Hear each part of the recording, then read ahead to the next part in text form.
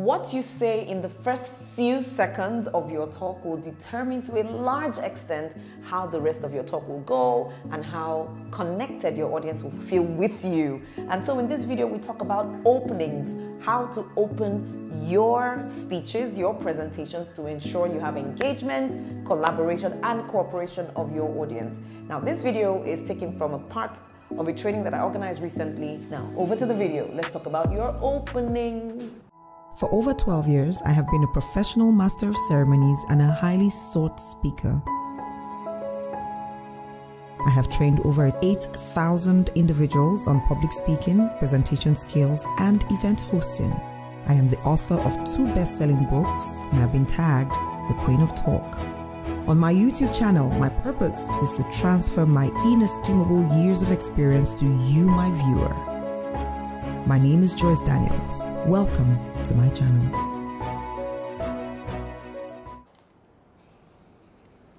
So your opening. So now we're talking about openings. Your opening is so important because they will trust you, and if they trust you, they will give you everything. It's usually easier and better to win them at the beginning than trying to win them halfway through.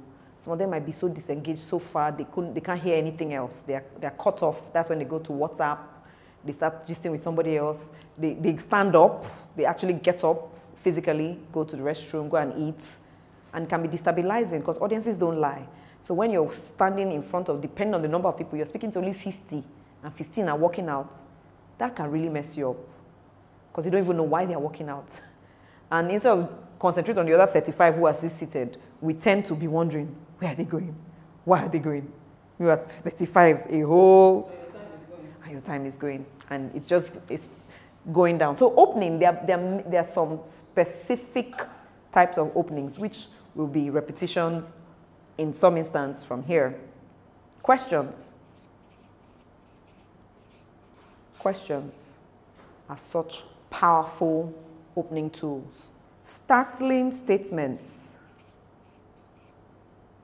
Startling statements. Research-based and must connect to the body of the talk. It can be good, it can be positive, it can be negative. Of course, most times the negative will have a faster impact. For example, you say, I asked how many people are in the room today. I'm told that 614 people are in this room. Do you know that of 614, by this time next year, at least 34 of us will be dead? People will now, even the God forbid is engagement. And they go, but if I tell you one thing to do to ensure that you're not one of those 34, would you like to hear? Ha, yes, join me on the journey. That's an opening. So you may not want to use such a negative. If you have researched it, only if you have, don't just say it from nowhere. You must have researched it. Later, you can quote the research, but in the opening, you just use the startling statement.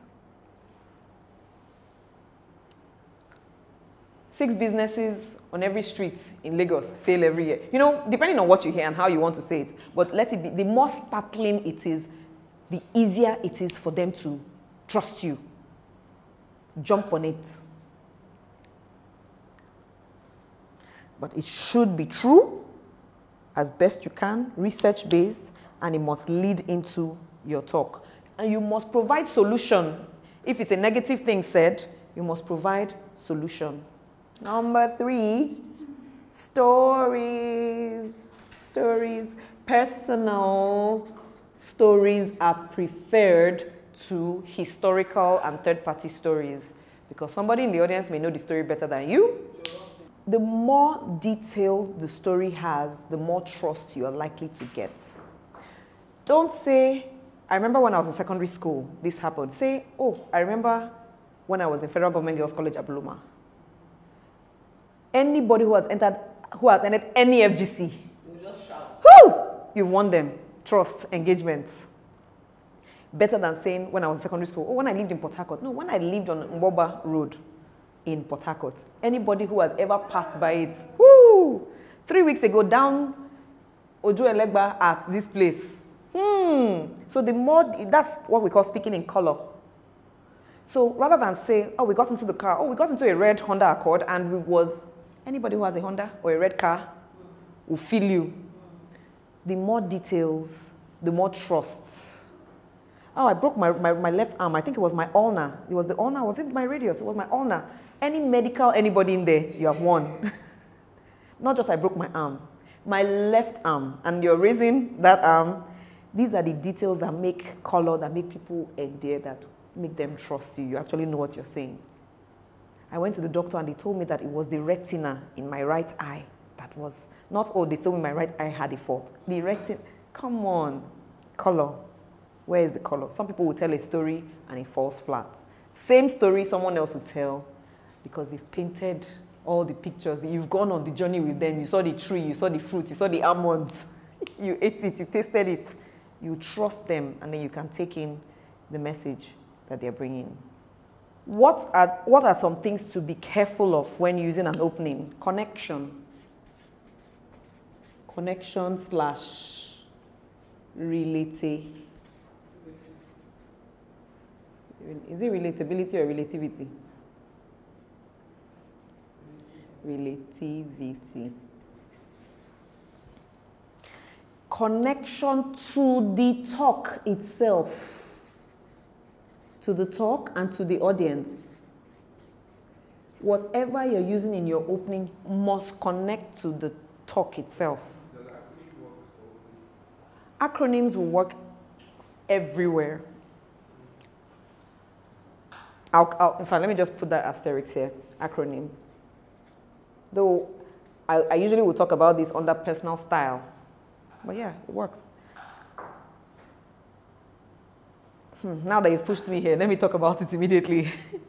It's a style. Personally, I like to use this style a lot, where you use one short word, preferably less than 7-letter word, brace, taste, go, come, and each letter will stand for some point you're trying to make in your talk. How many of us are ready to come up higher? And you say, use that word throughout your talk, come up. Now, C stands for, and everybody will say with me, it's easier for people to remember that today we talked about come up. You can use it as the opening. Like, there's the one I did last year, need. And I said, was it need or did? Need, I do did. Need. And they're like, oh yes, you need to. So let me tell you what your need stands for. So I used it in the opening, yes, whilst asking question. Thank you for watching. Thank you.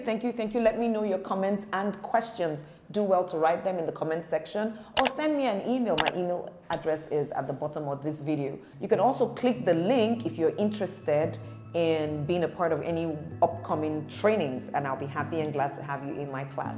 If you haven't subscribed to my channel, please do so, and of course, click on the bell icon to receive notifications every time a new, interesting, loaded video comes up. See you again next time.